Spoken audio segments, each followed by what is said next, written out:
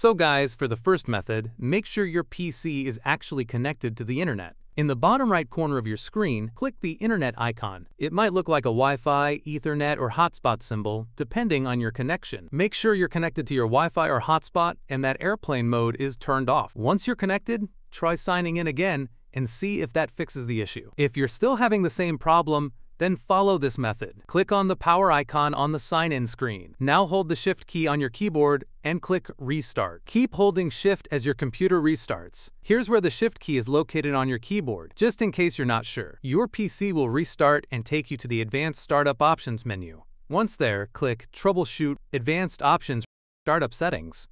If you don't see Startup Settings, click on See More Recovery Options and it should appear.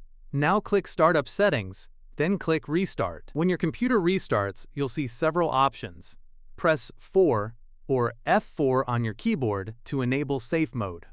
Wait for Windows to load into safe mode, then simply restart your computer normally again. After rebooting, your login issue should now be fixed. And that's it. You've successfully fixed the Your Device is Offline login error on Windows.